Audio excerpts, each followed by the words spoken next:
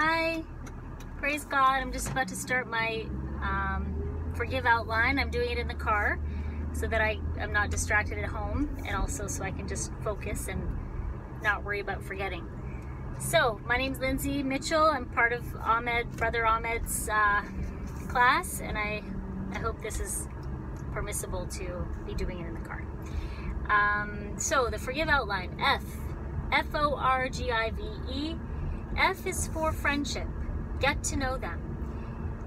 Empathize with them. Discern, relate, and meet a need.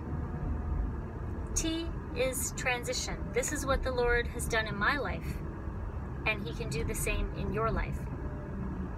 O is for offer. Offer of love. God's offer of love to us. L-O-V-E. Lasting fulfillment. God wants to give you lasting fulfillment, not as the world gives, but in His own heavenly way of fulfillment.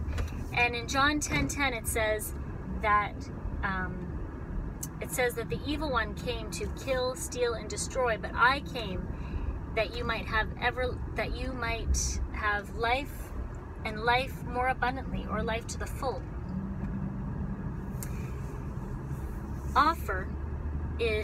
O is for overwhelming acceptance. In Matthew 11:28, Jesus said, "Come to me, all you who are thirsty, all you who are weary and heavily laden, and I will give you rest." V is for value. Deuteronomy 7 verse 6 says that the Lord God has called you to be His chosen people, His holy nation, a chosen generation, a special treasure, and He calls you above every other people on the earth. E is for everlasting life and forgiveness of sins.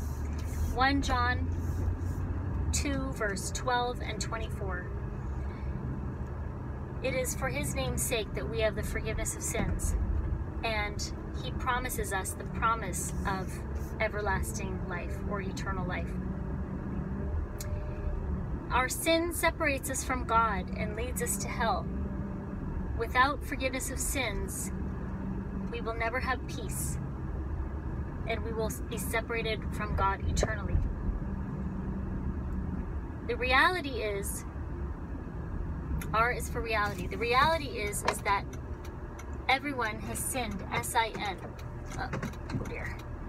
And sin, S is for shame.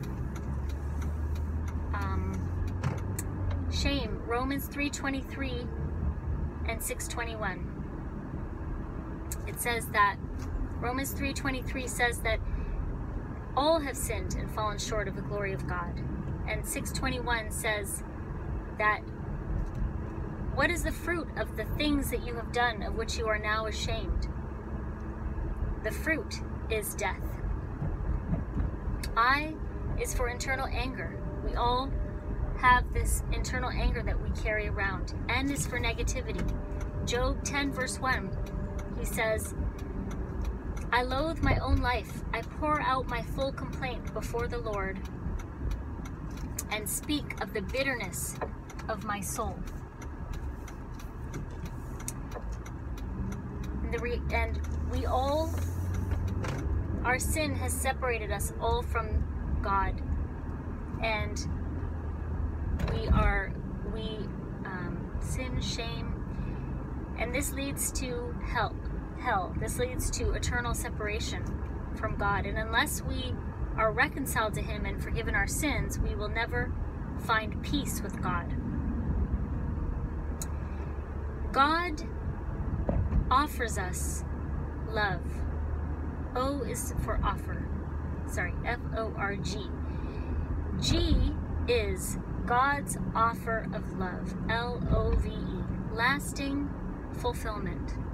Oh, no, I've already done that. Offer. No, God's love. Oh my gosh. F-O-R-G. God cares for us. God loves, understands, and cares for us. C-A-R-E-S. He is concerned for us. And in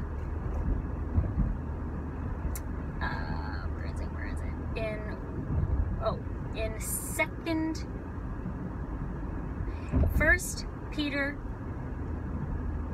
5 verse 7, it says, "Cast all your anxieties upon me, for I care for you." A is for affirm.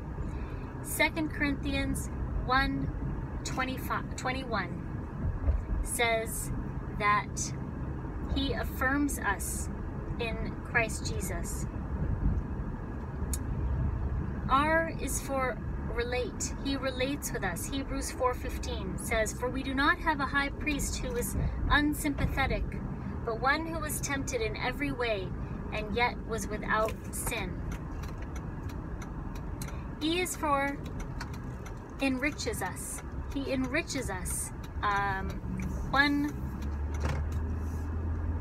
Corinthians 1 verse 5 says that he enriches us in all utterance and in all knowledge. S is for saves. He saves us, and that is Ephesians 2 verse 8. And it says, "For it is not by," it says, "For it is by grace through faith we are saved." And that is not of the works of men, that anyone should boast. Now God took great initiative to save us by sending his son to die on the cross. And Emmanuel is God with us, and he died on the cross in order to give us improvement of life and a new life and forgiveness of sins. And Romans 3:26 and 27 says that God set forth as the propitiation by the blood through faith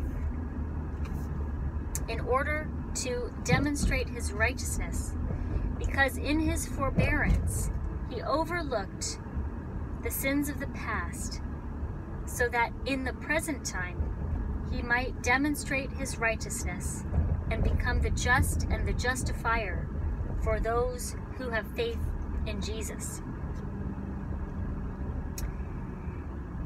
Saves. Now the vehicle to which we receive this is, I want to go back to initiative. Jesus died on the cross so that he would exchange our shame, pain, and sin for his healing, mercy, and forgiveness.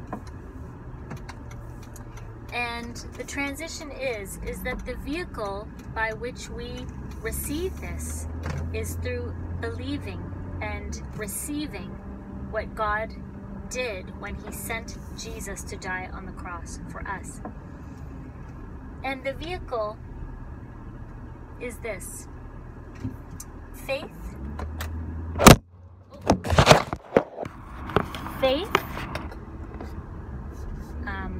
confession, and following.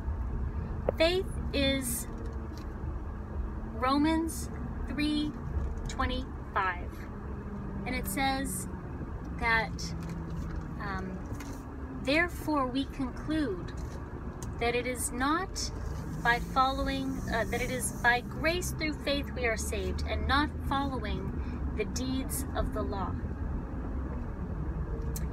And Romans 10 verse 10 says that it is out of the heart that we believe unto righteousness, and out of the mouth that we confess unto salvation. So that's confessing. And Mark 8:34 is to follow. And that is that Jesus, after calling all the people over to him and his disciples, said to them, "If any of you should desire to follow me, you must deny yourself, pick up your cross, and if any of you should desire to come after me, you must deny yourself, pick up your cross, and follow me.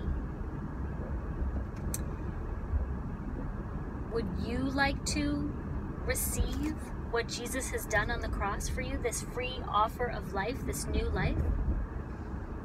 I would like to invite you to encounter the Lord, which is the final letter on the E on the Forgive outline. Encounter.